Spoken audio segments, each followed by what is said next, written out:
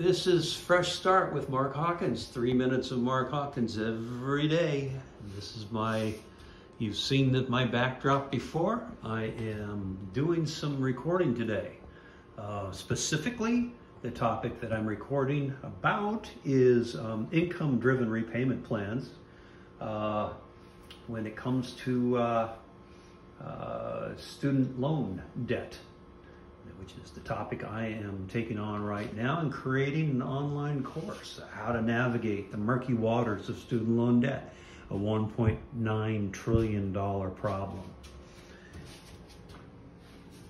I'd like to revisit this every now and then, and that's my $38 million judgment levied against me in the last couple of years, in which I eventually got dismissed from. And this is kind of what this is one of the things that put me back from the 4,400 square foot home where I used to live to a 350 square foot apartment. But I've already talked about this. What we're going to talk about right now are a couple of, 3 books that actually are let's take a look at that. All right, the first one, a friend of mine and a musician, but also a guy that is a motivator in the business world, and his name is Peter Himmelman. This is a book called Let Me Out, Unlock Creative Mind and Bring Your Ideas to Life.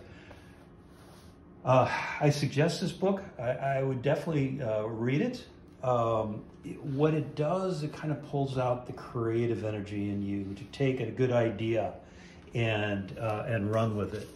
The next book, Common Path to Uncommon Success. This is one of the recent books I've written. It's this guy actually made his mark in podcasts, and John Lee Dumas is actually very, very popular on the circuit of reinventing yourself. The third book I'm going to mention is Ask by Ryan Levesque. Ryan's forte is what I call funnels, funneling prospects. What that means is if I'm teaching something, what that means to me is if I'm teaching something, I need to know who I'm talking to. I need to know exactly what I'm teaching, what people want to hear. And so I am refining that through his book, Ask. So look him up. You'll see the links below. And that's the end of 3 minutes for today. Until tomorrow, this is Mark Hawkins. Fresh Start. Bye-bye.